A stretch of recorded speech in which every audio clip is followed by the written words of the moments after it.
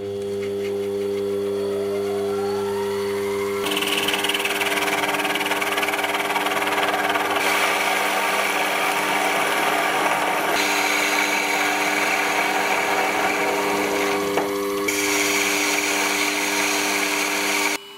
question I've been asked about in the past is why I don't convert my lathe or milling machine into a CNC machine, or why I don't just have a CNC machine. And the truth is, I already have a CNC lathe and a CNC milling attachment for the lathe, and I've had them for over 3 years by now. However, I just don't feature it all that much here on the channel, and unfortunately, the CNC lathe doesn't get as much use as it used to, and not as much use as I would have hoped. So I thought it might be interesting to go over this lathe and explain why I bought it, and why I don't use it all that much anymore. So for those of you who don't know, Sherline are an American brand of high quality mini lathes and mini mills, and I really do mean it when I say quality.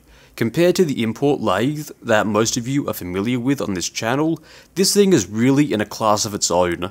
Just tighter tolerances, everything is nicely ground in and finished a lot better from the factory, and as a result, you don't have to spend hours mucking about trying to get this thing to machine and cut correctly. Out of the box, when it first arrived, this machine could hold really tight tolerances and make some really good parts. And I'm sure it's one reason why a lot of people, including Mr. Clickspring himself, use Sherline equipment.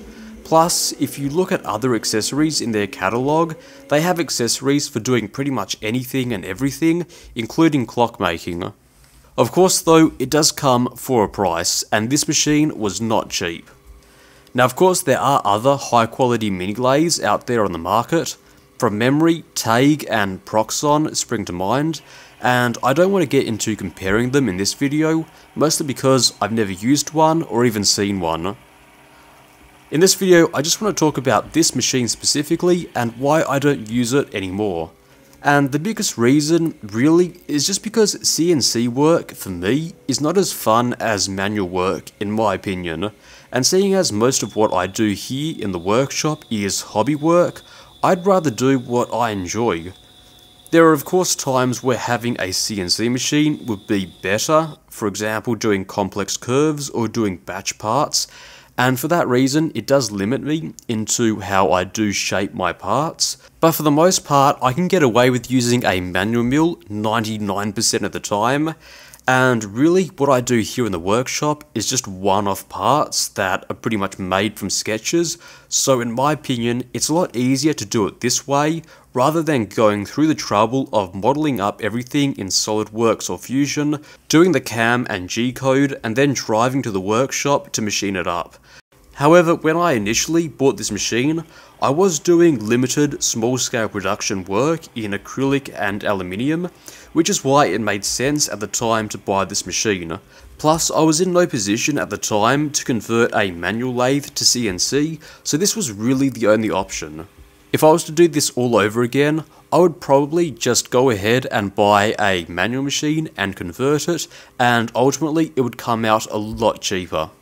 On a separate note, as far as CNC machines go, this one does have its issues in terms of its design. Most CNC machines that I've used in the past use ball screws or something similar. Ball screws have almost no backlash, which makes them perfect for CNC work. This lathe, however, uses regular metric trapezoidal lead screws, which is very similar to what I have in the mini lathe.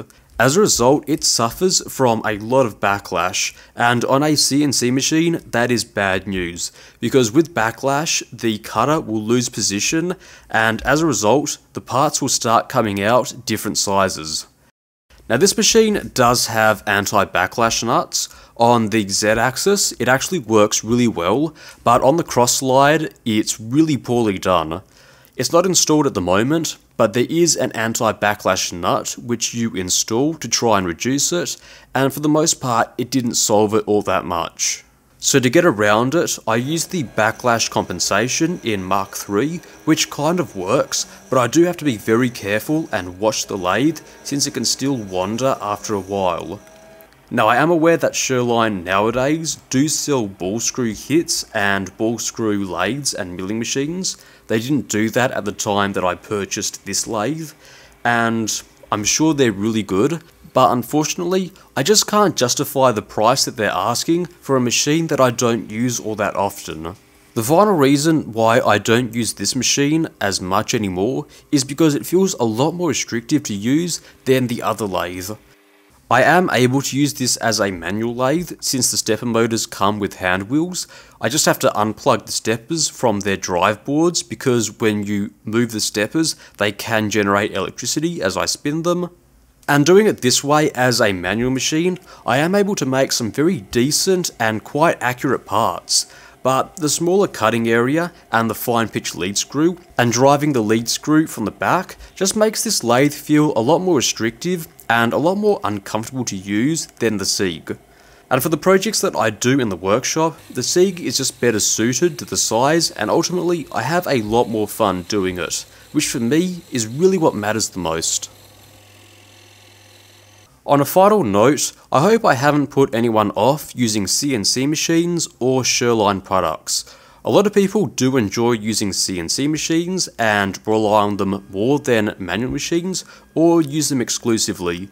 And in fact, there are times where obviously it would be a lot better to have a CNC rather than a manual mill.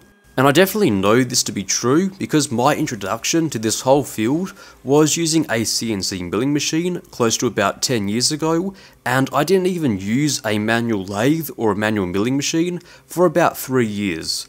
So they can definitely be a lot of fun to use. And in the same boat, Sherline products definitely have their place in a workshop, and for a lot of people, they find them very useful to have. And I'm definitely not saying they are the best mini lathe because I haven't used every mini lathe. All I'm saying is they can be a very accurate and very good out of the box lathe. With all that said, I'm mostly referring to their manual machines. Their CNC machines do leave a lot to be desired, especially for the price that they charge for them. It obviously is somewhat unfortunate because the market for small CNC machines is a lot smaller than it is for CNC mills, so your range is going to be a lot smaller. But between you and me, I do somewhat regret actually buying this. I can't remember the price that I paid, but after exchange rates, import charges, and shipping, it was several $1,000s. And between the backlash issues that I explained before, and the fact that I had to redo the CNC control board after the first one blew, I can't really say that I would buy this one again.